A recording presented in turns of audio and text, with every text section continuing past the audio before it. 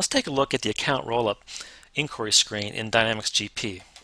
This is a screen that very few people use, but I think it might provide you a lot of benefit. So let's take a look at it. It's under Inquiry Financial Account Rollup, brings up this screen. Let's look at one option that I've set up. Here's one for sales. Now in my system I have a lot of account numbers that roll up to give me my final sales summary.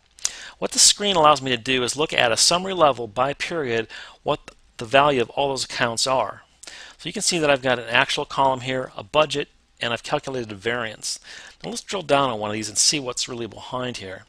If I select period 4, I drill down on the actual, I can see that we've got 3 accounts that are rolling up to give me that balance. I can also select the balance and drill down and see the individual transactions.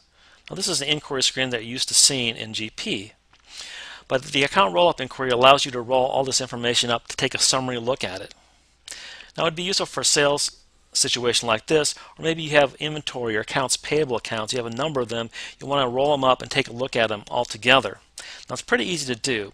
If I hit the modify button, you can see what I did for mine. I can add up to 4 columns of information here. I've got 3. I can select what those different columns are. I can name the column headings here, and if I have a budget, I can put the budget in here as well.